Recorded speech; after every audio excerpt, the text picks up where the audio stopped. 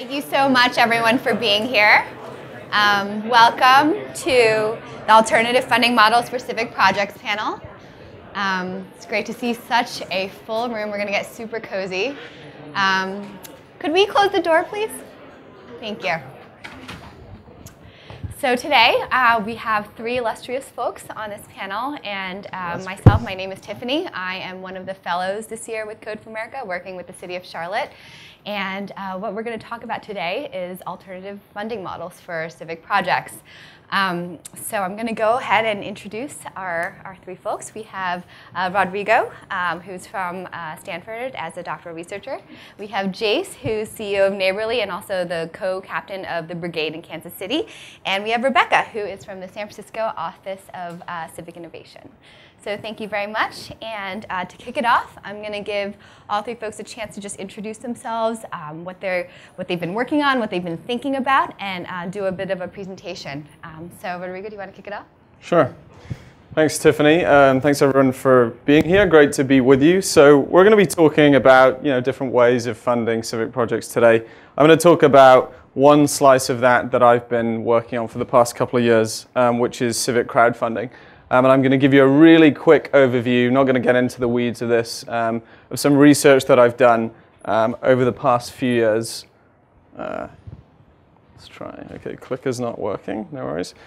So first of all, I'm going to talk about the kind of field of civic crowdfunding, what I mean by this term. And I'm going to tell you 4 things that I think we know or that we can say so far, 2 things we don't, and 2 very important questions. And then come up with 4 models of engagement. So if you're someone from a city, well, OK, this is great, this research, but how do I use it? I'm going to suggest 4 possible ways that you can do that. So I think most people in the room probably know what crowdfunding is, and the fact that it's being used for a whole range of different projects. The numbers are pretty big. And I think an interesting number within this is the donation platforms, the kind of pledge, reward kind of things like Kickstarter and Indiegogo. Those globally are huge right now. Having some issues with the formatting, apologies. But what happens when you apply that kind of methodology to projects that provide a service to a community, that provide some kind of public or shared good? Well, I've been calling this civic crowdfunding. The structure is pretty similar to most types of crowdfunding, although you'll see kind of on the left here, there's a bit of a bigger range of actors involved. And of course, the output is a community service, which is quite different from, say, a Pebble Watch or something like that. And for those of you who've been in government or studied kind of public goods at some point in your life, I'm not going to pretend this is new either. People have been getting together to produce public goods in lots of innovative ways for centuries. There's a case study that I love to talk about, which is the funding of the platform on which the Statue of Liberty stands, which was funded by a campaign by Joseph Pulitzer in a newspaper, the New York World, in 1885, and it has a lot of similarities with crowdfunding. But let's fast forward to the present then. Kind of what are people using civic crowdfunding for, in case you haven't come across this field at all yet? Well, they're doing things like building community centers. This is one in South Wales. They're funding bike share schemes. This was funded on Neighborly. And they're building public pools in New York City. And this field has really come together in about the last 10 or 12 years. And we see the kind of acceleration of it here, 2008, 2009, with the rise of Indiegogo and Kickstarter. They popularized this model of crowdfunding. And since then, we've seen an explosion in the number of civic platforms. So Neighborly, a very important one, Spacehive in the UK, Citizen Vestor in the US, Brickstarter as well. And another thing that's important is we've seen a kind of model emerge for how you do this. If you're going to run a platform, the most typical way to do it right now is to charge people about a 5% platform fee. There's fees for payment processing. You make that campaign time limited, and you make a choice about, is this going to be an all or nothing kind of fundraising campaign, or are you going to let people kind of keep the money even if they don't reach their target? And I put that out there just to say that this is a movement to try and get things done. It's also a business model, and we need to keep those 2 things in our minds. So what I did to try and make sense of this field and all the wide number of platforms that exist was to put together a data set of projects between 2010 and 2013. And so the conclusions that I'm going to tell you about are based on that. There are about 1,200 projects, and there's a few more details there. And the platforms, the projects I looked at kind of neatly split into 2. platforms that just do civic projects, so Neighborly, Spacehive, IOB, Citizenvestor, and then the kind of generic platforms that have a lot of civic projects on them. So Kickstarter being the biggest of those, Catarse is in Brazil. And what I found, and this is one of the things that we know, is that civic platforms that are specifically catering to, I guess, our kind of audience, I think I can say that, are small, but they're growing. And they're also, it seems, more successful than your average kind of generic platform. So if you look at the success rate of civic projects on Kickstarter, typically 81% of them reach their target. If you know anything about crowdfunding, that's a really surprising number, because the average success rate across categories is about 45%. Yeah, reaching the target. So on Kickstarter, if you don't reach your target, you get nothing. And so there's a pretty clean measure of success. And thanks for bringing that up, because the definition of success can be slippery. But in this case, there's a very clean kind of yes, no. Another thing that we know, though, is that while we might remember from, say, Kickstarter, you know, the Veronica Mars or Spike Lee or these huge projects, most crowdfunding projects and most civic projects are really small. 86% raised less than $20,000. And that's really significant when we're thinking about what can we use this for, what's the right scale. Another thing I want to point out is it's geographically very concentrated. So you see a lot of civic projects in these states, the green states.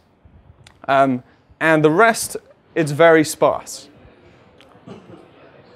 And what are the kinds of projects that people are doing? Well, the most popular category that I could find by far was gardens and parks, closely, or not really that closely, followed by events. And so what we get is the emergence of a kind of typical civic crowdfunding project at this moment in time. And I would say it's this. It's a community farm in Philadelphia that serves an underserved community. They raised $2,000 from 45 donors, and the organization doing it are already an established nonprofit. So this is the most common thing that you see coming up. So if you want to do civic crowdfunding right now, this would be the easiest way to do it.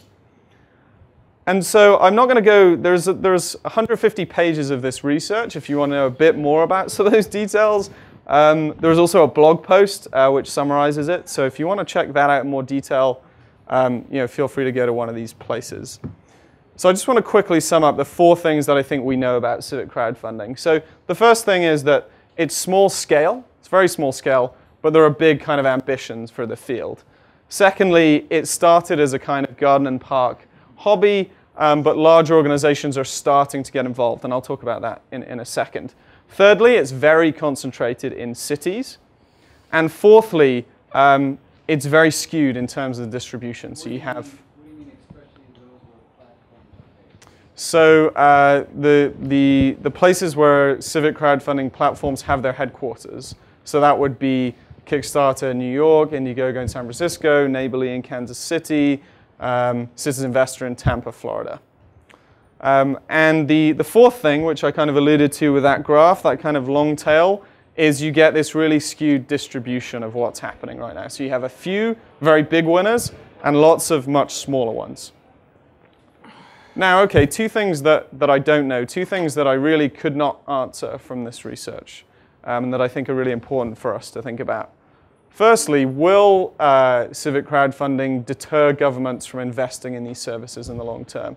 So if we prove that the crowd can finance this stuff, well, why do we need government to fund them? Maybe we should just close the Parks and Rec department because we don't need it anymore.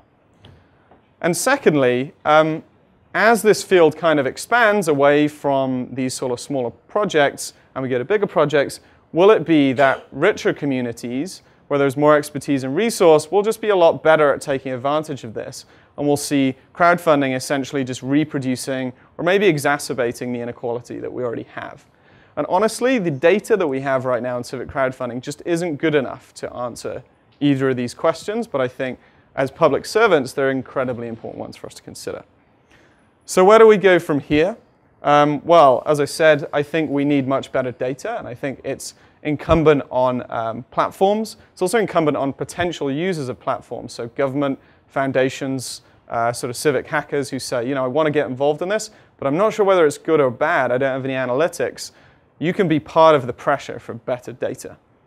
And secondly, I think we need kind of socially grounded research. We need to actually talk to people about how they're using it.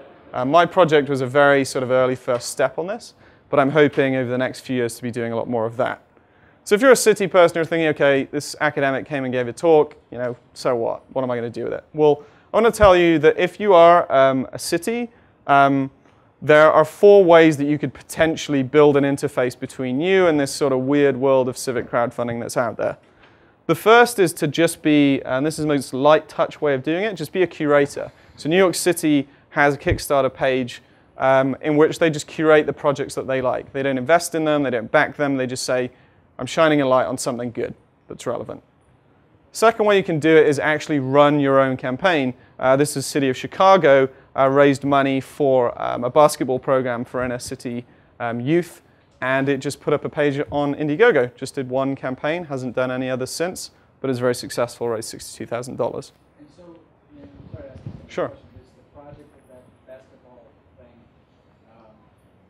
what is the entity that receives the funding? The Chicago Parks Foundation, which is a 501c3 linked. And it's independent from the city? That's correct, yeah. But you had, the mayor was the front of this campaign. So the entity receiving the funds was separate, which is significant. But it was very much a kind of a city campaign. Great questions, by the way. These are all very, very relevant. Third way that you can potentially sort of engage with crowdfunding is to kind of facilitate it. So this isn't a government example, but Khan Academy gives all of its employees a set amount of money each week, and this is down to their interns, to crowdfund coders that they like. There's a platform called GitTip where you can give recurring donations to software developers, open source software developers. And Khan Academy said, well, this is a great project. How can we sort of put our scale behind this? And I think there are a couple of ways that cities might take on this model. One could be to say that there are discretionary funds that we're going to allow people to vote on how they're spent, and almost a kind of participatory budgeting. And there are plenty of other ways too. And then the fourth way, and this is the most ambitious model, I've seen RFPs that want to do this, so maybe we'll see this sooner than I thought. The fourth way would be to actually build your own civic crowdfunding platform. This example is IBM. Some researchers said, within IBM said, can we source better innovation across this vast corporation if we allow people to propose projects and compete for funding? And they had some pretty good results out of it. And there may be cities, I think there are cities among us, who want to build their own platform and say, okay, we're going to put our projects up and see how people vote. And if you want to see those 4 models, I'm going to be publishing an article really soon in what's going to be a great book about cities and open innovation. And if you are really interested, I'd be really happy to share a draft with you. So thanks for listening, and really looking forward to the discussion and questions. Oh, was there a question there? So is this crowdsourcing funding regulated or audited or any type of oversight through any type of GASB standards or OMB to make sure that the money is being directed to the cause? It is completely unregulated at this moment in time. Investment-based crowdfunding will soon be regulated by the SEC. This type of donation-based is not at all. So I think what we're going to do is we're going to have all the presenters present first, and then make sure to write down your questions so you can remember them, and we can engage all those questions together as a final discussion. Well, could I get a quick round of applause for Rodrigo's silky smooth accent?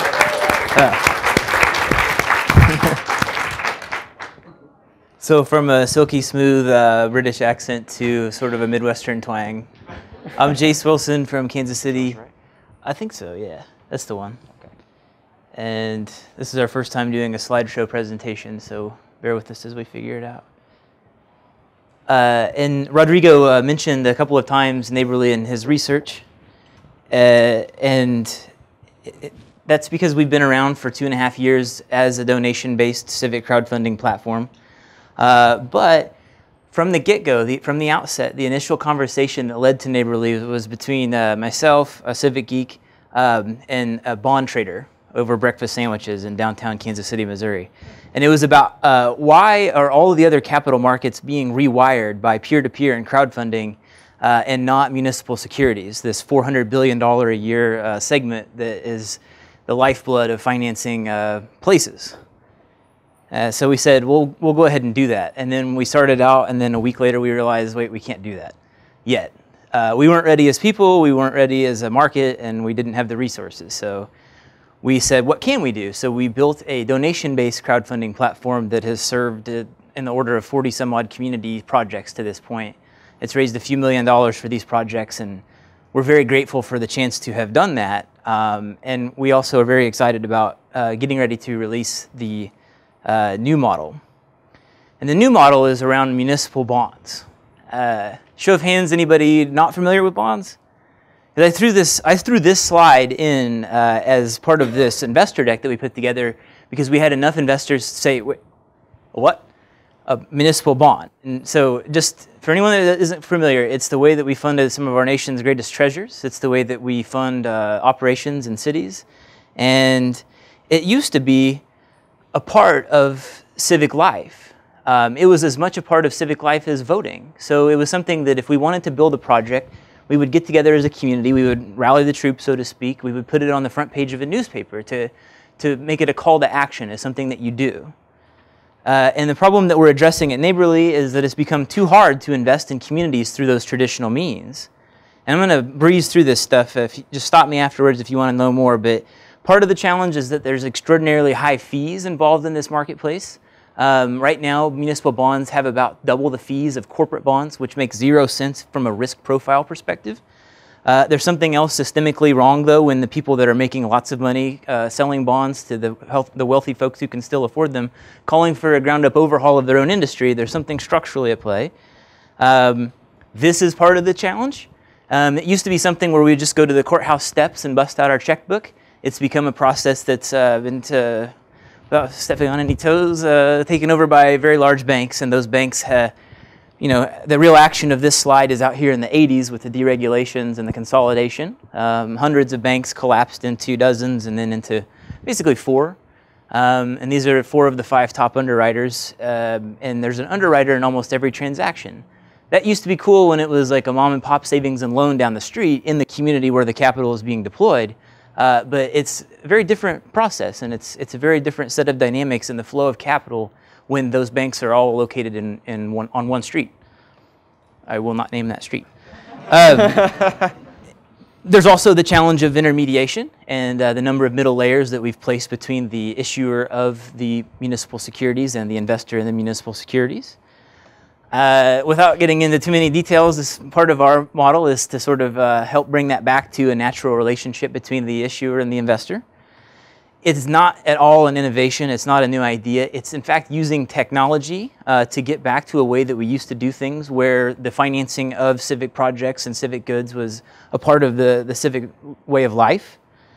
And another part of our solution is that we roundly reject the language that's been incorporated to describe the role of people in investing in places. If you ask somebody who sells municipal securities to name people in their transactions, as compared to, say, very large insurance companies or mutual funds, they'll call them retail. And one of our starting points is that we say, no, we're going to reject that, and we're going to say they're people. And it works, as Rodrigo pointed out, several really good examples of the donation-based crowdfunding.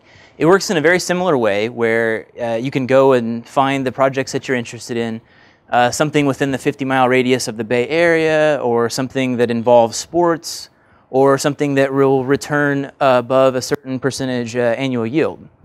Whatever your criteria, you'll be able to find projects that you can invest in and not just donate. And in theory, it's this sort of win engine that these communities can get a little more money out of their deals, the investors can earn a little more money, and then the communities can get jobs and amenities in the process. And to frame it in the reference for scale, even though retail, aka people, have sort of become the minority of the municipal securities market, still people every single week, as of last year, buy more bonds each week than Kickstarter's raised in its entire history. So to put that into scale perspective. Will it work? We have absolutely no clue. we're in the wonderful 500 startups right now, figuring that out and getting ready to deploy it out to the market.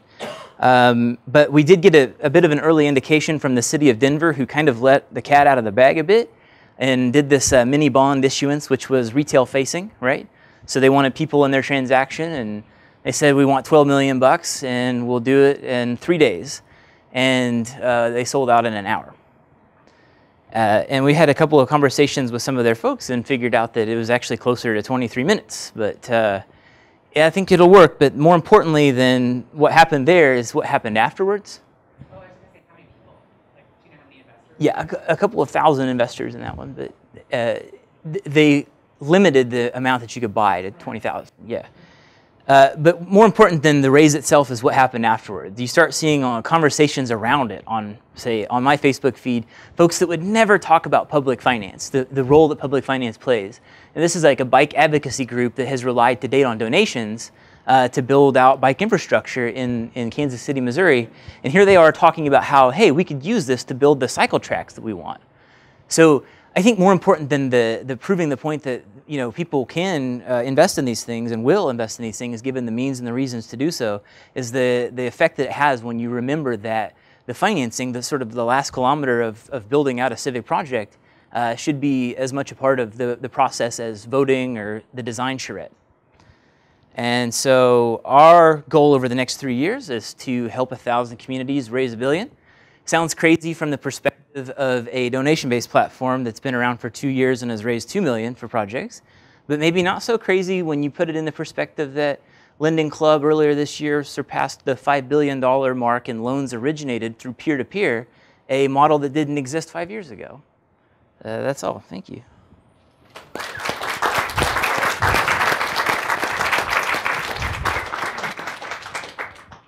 So I was negatively or positively peer pressured into having a slide deck by these guys. Sorry.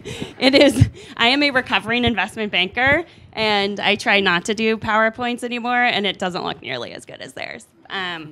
So I'm Rebecca Foster, and I work in the mayor's office here in the city of San Francisco.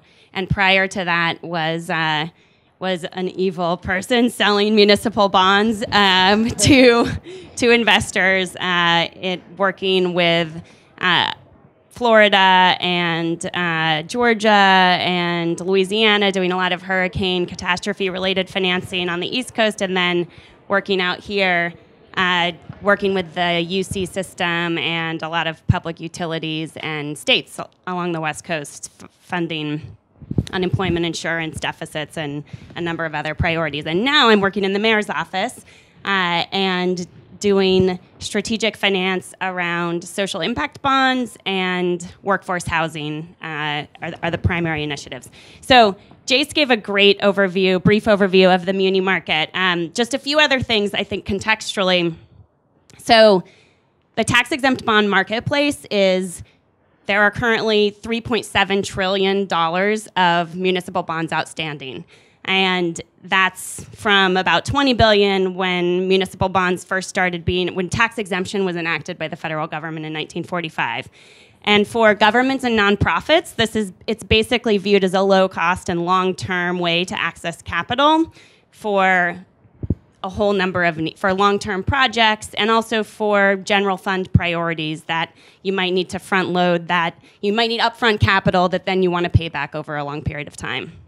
For investors, it's a highly regulated, viewed as a pretty safe, transparent, liquid, tradable place where this is, if I am the city, can get $30-year financing from a municipal bond, but an investor can actually trade that in the marketplace, so they're not investing their capital is not tied up for 30 years, and that's pretty important, being able to get long-term financing. And because of tax exemption, and also because these are pretty secure investments, what we're paying as a city on these types of bonds is maybe 3 or 4% interest rate. And investors are getting that interest, but they're getting it with tax exemption, from federal income taxes and then from local income taxes. If they're in the state of California and it's a California bond. So the reason this was created is so that state and local governments could access capital and basically get subsidies for large local and regional projects without the federal government directly subsidizing them. So the IRS and our taxes are basically subsidizing investments at the local level in local infrastructure through tax exemption. And it's a very fundamental driver of local economies. So in the recession, the most recent, in 2009, with the stimulus bill, one of the big pieces of it was the creation of a much bigger Build America bond portfolio that basically allowed governments to issue taxable bonds, which meant that now global investors would be interested in buying them, not just US investors. And then the federal government gave a direct payment back that was the tax-exempt portion, the 40% of that taxes to the government. And that was a huge, huge basic injection of jobs and construction and building and for local governments because they all started, and universities, they tapped into that market to issue a number of bonds in that period. So that's, we will get into the discussion about where is the right place for different financing tools. What I'm really focused on is this market exists that I used to work in that is, I think, pretty highly functional for investing in real capital and infrastructure projects and big priorities where you actually have an asset that you're financing against. It is not as good, and it's much more difficult as governments to actually invest in human capital. And so to invest in preventative, a little bit more money upfront in prevention and preventative services than down the line in remediation. So to invest more in preventing people from going to the hospital versus ER visits, or preventing people from getting to prison versus the high cost of prisons. And that's really hard. And so I think one of the things we're thinking about is how do we actually create a marketplace that values health and well-being? And markets need supply, demand, a market infrastructure, and an enabling environment. So we need investors that care about these things and that think about them in the right way. We need actually on the demand side, and then we need great service providers that can actually deliver these types of human capital improvements. And we need, somebody mentioned GASB and accounting standards. We need some transparency and an enabling environment and a lot of talent in the area that actually creates an infrastructure for this to be a functioning market. That will allow the creation of a broader marketplace. And then I think the other important distinction is that investment is not actually revenue.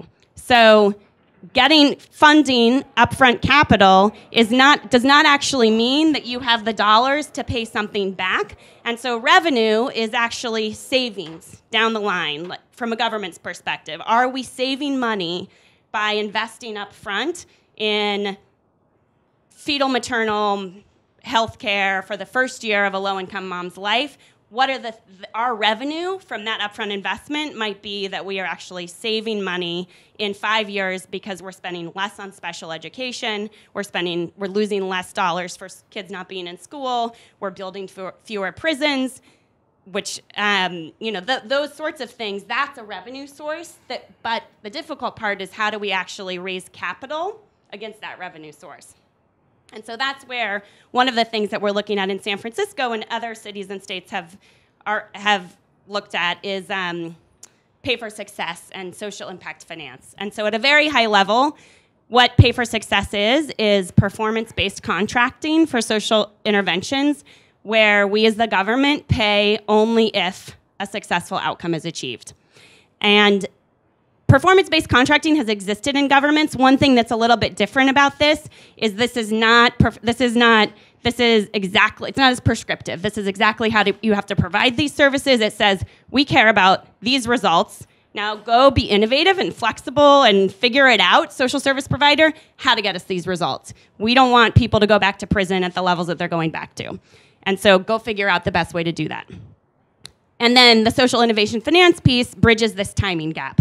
So we, as government, it's really hard for us to redirect these dollars to prevention because we're spending a lot right now on emergency rooms and prisons and all of these remediation. They're expensive, and we can't stop funding them. We can't stop funding the things that, and just like divert all of our money to early childhood education, for example.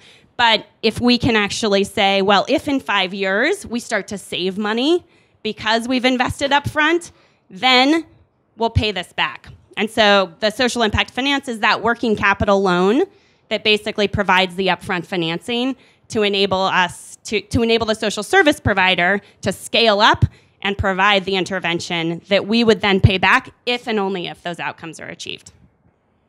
So I want to move on to the discussion. Thank you. Thank you very much. Well done. So we've heard a plethora of different options and alternatives to kind of traditional conservative funding mechanisms. And what I'm curious about is that there's this huge breadth of scale from the micro kind of intervention project that's a garden or a park in your neighborhood to these large infrastructural projects that Rebecca was mentioning with social impact bonds. And I'm just curious, I think a lot of folks in this room probably have a project in mind that they're thinking about trying to finance or fund. What is the criteria that one should consider before figuring out which type of alternative to jump into? I would say kind of look at what has succeeded, what kind of scale has succeeded. So for the sort of donation-based crowdfunding, don't try and do a $2 million project. You could be the first success, but there's a good chance that you won't be. But if you want to do something small scale, I think that's a great way to go. And I think these guys could speak more to the multi-million-dollar places. Yeah, I think there's also a question about who actually should be funding these priorities. Should government be funding things, right? If there's a big priority, then why isn't government just spending the money on it right now? And so I think in addition to a size question in terms of how much money needs to be raised, there's a question of this, public versus private funding. And I think that's one of the things that comes up with social impact finance. How I think about it is that it's hard for government to take risk. And if it can, and it's easier for the private sector and private capital to take that risk a little bit. And so if something is a little bit more innovative and a little bit riskier, and it's not as clear that it will be successful, but it's a high priority, then that might be a good place in this, for us to try a different approach to solving homelessness that we think is going to work, but we're not 100% sure it's going to work. And if it does work, then after the 5-year financing is done, then government absolutely should be paying for that on an annual basis. And so I think that that's another piece to consider is this continuum of who's taking the risk when, and when is which capital is the best for different levels of risk. I've got a question follow up on that. There's basically two. One is, you got the gentleman in the middle. Jace. You talked about projects, and I think I saw a website where government was supporting some projects in some way. I'm curious about how those projects are registered, or how a government would register a project as something that it's supporting or helping fund, if I understood the presentation properly. And the second is when you start having the government either sponsor or publicize, somebody asked about GASB, if there are is there advice for government? Because the first, I have a number of initiatives I'm thinking about that could be applied to. But the first questions I'm going to get is, well, how do I get legal advice? How do I proceed from a great idea to make sure my legal butt is covered? Right? Sure. And that's me like, so I need to understand how the projects are registered. That's more of a technical thing. But also, what advice do governments get in terms of to make the ones who are really, really cautious, make them comfortable with making a decision to pursue something? So just to repeat the question for everyone, it's around how projects are registered with the government, how do they know about them, and second of all, what legal advice should one consider when embarking on a project? Great questions. As Rodrigo mentioned, let's look at this as a continuum from the donation-based civic crowdfunding up to these extremes for mega scale infrastructure, and then social impact finance in the mix. When we're talking about civic crowdfunding as a donation proposition, I don't know how they get registered with the government, and it might not necessarily be a government as the end recipient. In a lot of the cases on Neighborly, we've seen 501c3s that are civic in nature, being sort of the owners, for lack of a better term, of the project. And so there's been mention of like, how are people protected? How are we making sure the funds are getting used right? As Rodrigo mentioned, that's basically unregulated at this point. We're just starting to see models from, say, Kickstarter starting to look at donor protections that allow for clawback provisions that say, if you're not going to use it the way you said you were going to use it, then I should get my money back, or at least part of it. But then up this spectrum, this continuum into the world of municipal securities, what we were talking about, you're entering into a completely different domain. It's a registered security that you're purchasing, and it's passed through months or years of political and legal vetting and preparation, and the final sort of seal of approval is from a bond counsel, a lawyer that's sort of putting the reputation on the line, saying, I've looked at this I wrote this 600-page prospectus, and I've reviewed everything in it, and these are the facts, and this project is what it says it is, and there are life cycle mechanisms in place that track with the funding in those cases. So it's a really big question just with the Jobs Act in general, as you make the transition from a donor-based crowdfunding type platform to an investment-based platform, is what level of accredited investor do you have to be? And if they're figuring that this is an open question across these platforms, right, with investing in consumer products, and and I could see as it evolves in this area too, that there's a ton of regulation that exists, and it actually is to protect investors, and it hasn't always done a good job of that, but it is, and so I think that's a difficult question that we need to figure out, because I would be nervous. I would be nervous, sure, about investing in a local project if I'm saying, I'm supposed to get 10% money back or whatever. Not investing, but if you just post it on the city's website, this is a great project and it has some outside unfamiliar or innovative funding mechanism, the city would want to know what legal quagmire, if any, is the city getting into by saying, hey, this is a great idea. It's being funded in a really unusual way. It's a great idea. I mean, the cities aren't going to do that. Right. So I can see there's some burning questions in the audience. I'm going to allow everyone to speak. So did you have a question? Yes, I'm going to lobby one shot at all of you, so I don't say another word. But so on the crowdsourcing, crowdfunding piece, I've had some experience. What we found in our limited research and experience is typically you have more success when your institutional governments aren't heading up. Mm-hmm. People tend to invest more when a value string is plucked and they're mobilized to help out. And so I was wondering how the New York City Council putting it up on their website, how there's any evidence of any success with that. And I will say it is regulated, because if the community, any community, whatever state you're in, from Massachusetts, any fund coming for a conduit to the city, and those are audited. We have GASB standards and other standards we have to abide by. And then on the very interesting presentations on both on the financing piece, but would you agree or disagree that still it is obviously dependent on your ability to pay, or you need to get, depending on your credit rate, on your bond rating, to go a different route for those bonds. I mean, you still have to, in Massachusetts, or assume here as well, you would have to get authority to borrow for that social cause or that innovation regardless. Mm-hmm. And then how we are able, if we're enabled to borrow creatively, as you have both suggested, we'd have to see what marketplace yield the best return for us as well, in terms of interest rate and so forth. So you can all comment based on your Yeah, I mean, I think one point that you raise is that, I mean, this is all debt we're talking about, and so it is all based on, it's going to be paid back. This is, unless it's a donation, and that's what a lot of the crowdfunding platforms are right now, is like you're just raising the money to, and it is not an investment, it's a full donation, but otherwise this is debt, and so the rate that you pay on that debt should be commensurate with the risk of the payback. In the case of the social impact finance, they're called bonds often, which is a misnomer. They're not really bonds in the same way as muni bonds or other bonds. They're actually, It's actually more like a working capital loan, and it's not the government that is taking out the loan.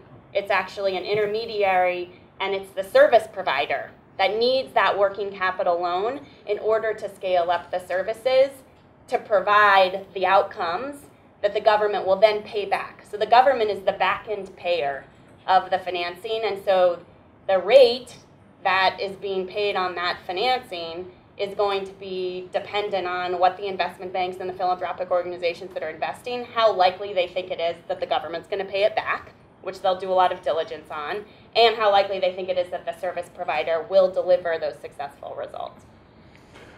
Yeah, just to pick up on your question, so the point about, is it good for a government to be front and center, or does that just scare people away? I think that is very, very context dependent, right? So I think there are some cities like Chicago found that putting, Rahm Emanuel on the front of that Windy City Hoops campaign seemed to help. Maybe there are mayors, maybe if Rob Ford, was the front of a crowdfunding campaign. Also what you're funding, right? I'm sorry? Also what you're funding. If it's the mayor saying, like, help us fund our park, you might have people say, like, don't our tax dollars fund that? Right. But if you have the mayor saying, fund this great after-school program, there might be... Right. And if it's that elected official, I haven't done this, that's one thing to campaign for. Our experience in terms of donors for certain causes, going into the city coffers versus going into that neighborhood that needs a mobile farmers market or that particular nonprofit. We've seen some distinguished results. So I think we're going to jump to another question. Jesse?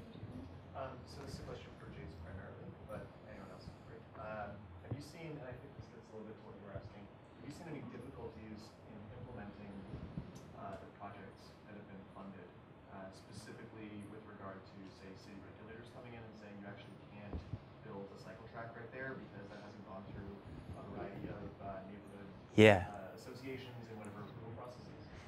Excellent question.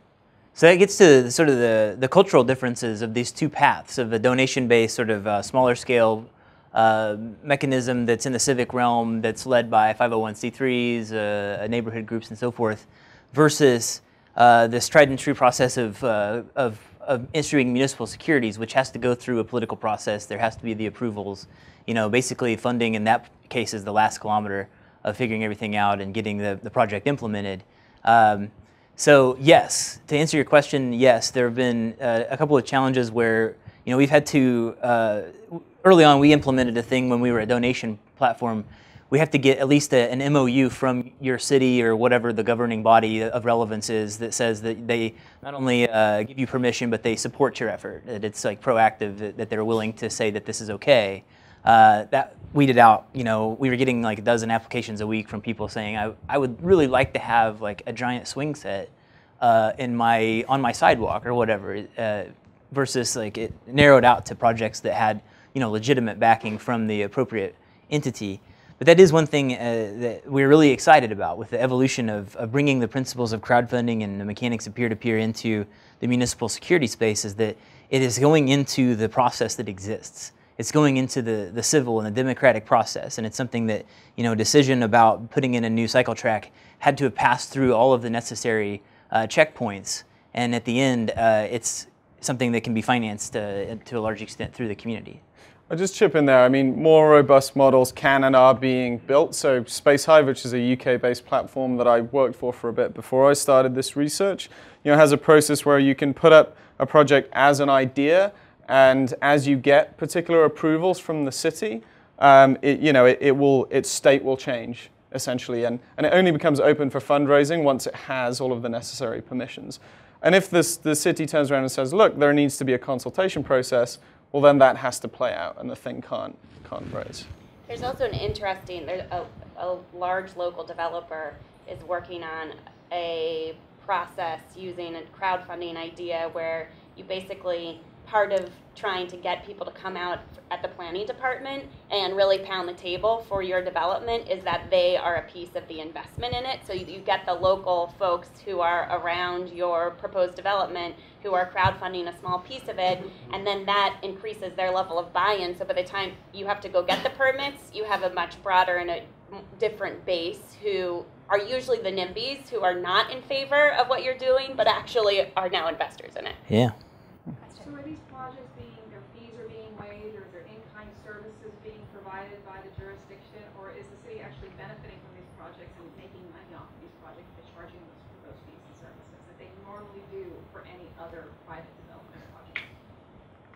If you're talking about donation platforms, the fees are going to the companies. They're not going to the cities because cities don't own platforms. But anecdotally, there are a lot of deals that are cut, to do. Yeah, exactly. And even outside of the government space, I know a lot of large nonprofits that go to, the two biggest crowdfunding platforms and get preferential treatment. And I think governments who are smart would recognize that and would probably need to negotiate. Question? I had a question about using these different platforms as a mechanism for addressing the desire or the priorities of citizens in government, and how effective that can be, as opposed to, this kind of gets a little bit at the question, should the government already be spending this money in these ways? But there's some mechanism to help people figure that out. So the question is around prioritization for our citizens and whether or not governments should already be spending their money in the ways that are currently trying to be raised. Like participatory budgeting. Yeah. There's some gray area, the adjacent field of participatory budgeting, 1970s Porto Alegre, Brazil, coming into fashion now in the United States. We start to see early examples of it with even like sort of what seem like maybe token gestures of open checkbooks that you can rearrange the line items and say how much you would spend on each thing.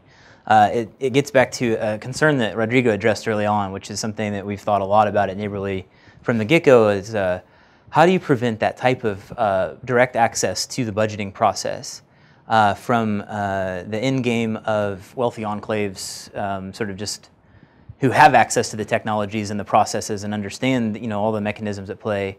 How do you prevent them from sort of stacking the chips in their own backyards? And I think we should be real that they already do that, Yeah. by the way. That's it may be a slightly different enclave that is more technologically literate, but wealthy communities are excellent at advocating for their interests in our cities. And that is the cause of so much historical inequality. But to your question, I think that demonstrating demand for something in these kind of new areas that perhaps government hasn't thought about can be really valuable. Like, do I think that every project should be a kind of free-for-all of we need to demonstrate support or it won't happen? No, but I think in areas where government maybe doesn't have the time or the resource to think, oh, let's do a park in this area. Maybe government just didn't think about it. This can be a great way to surface that idea and say, hey, have you considered X? And this thing which you didn't have time to even look into, we can show you that there are like 2,000 people that think it's a great idea. So I think it works as a kind of more of a tactical intervention than for every project. Related to that, what would a process like that look like, in your opinion? I mean, what would that feedback look like in terms of the government being able to decide what types of projects would that community would be in favor of, as opposed to just guessing? It would look like, say, a community organization in a neighborhood. Let's just take, I don't know, Bayview, San Francisco, says, chronic underinvestment in this part of the city. We think that people in this neighborhood really value green space. We have an idea to do it. Here's a disused piece of land. We raise some money to get that piece of land, developed to a sort of minimum level. And folks from the city government who are savvy about the ecosystem are like, wait, something is happening in Bayview. People care about this idea. They've bootstrapped it as far as they can. We should get our people who work on green space or that prioritize that area to go talk with them and figure out, can we help them along? Can we get them to the next stage? Can we take this off their hands and make it a public service? Does that make sense? About your research, I wondered whether you'd discovered the actual value add of the platform. You talked about sort of Peninsula way versus the modern way. And I wonder if many of these campaigns are run by very active, very well networked community groups who probably raise lots of money through old-fashioned mechanisms. How much are the platforms actually adding value to? Yeah, really hard to quantify, but I think great question. I feel like they add the most value in terms of bringing in a new type of donor. I think, a lot of nonprofits are like, why on earth do we need this? We've been raising money for centuries. Well, most of us probably don't give to charity all that much through just putting money in a hat. The reason is it's not exciting. It's not engaging. When you are part of a crowdfunding campaign, what's really different, and to me the value add, is the mutual visibility. It's like, I'm giving, and I know that you gave, and I know that she gave, and we feel part of this group.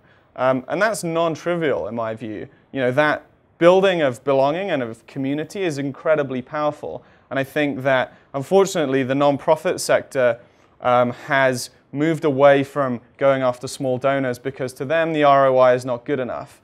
As somebody from a very big nonprofit in San Francisco said to me, why would I spend 3 months and 5 staff members' time to raise 20 grand when I can make one phone call or hold a gala and raise $2 million?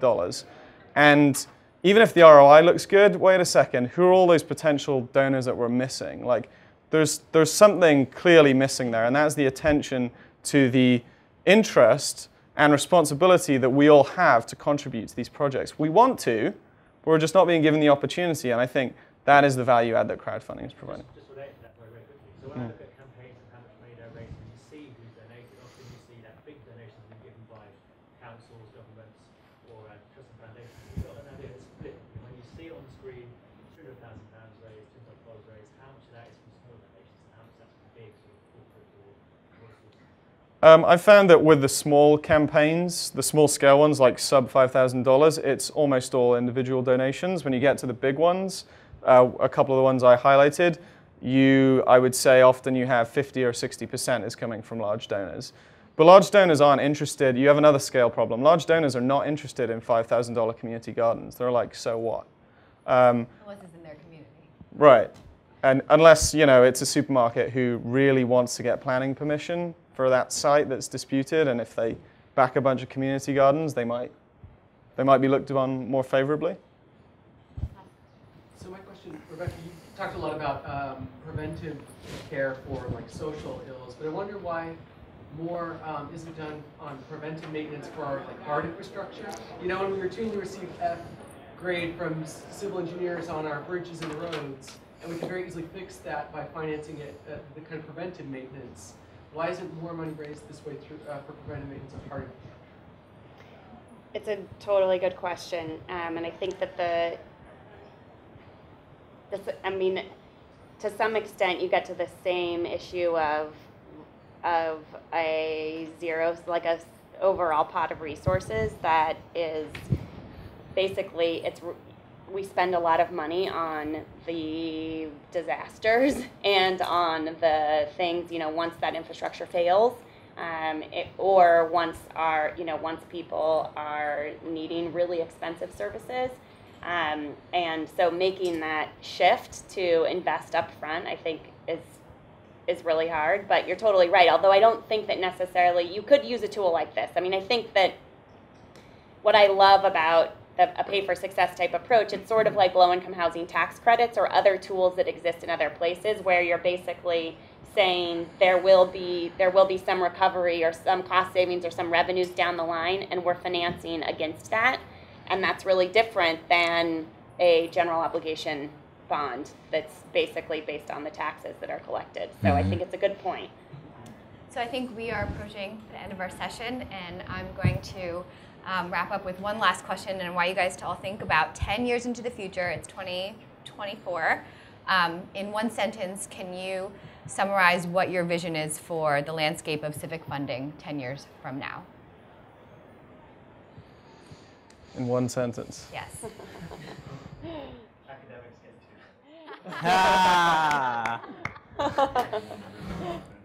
I used to have a real job. Can be stream of consciousness phrase. I would say disintermediated, disaggregated, and democratized. Oh, alliterative. It's like haiku and sentence. I just learned the letter D. I'm a fan. I like how it works. I would say a long menu of ways, large and small, to push and pull on government. Yeah.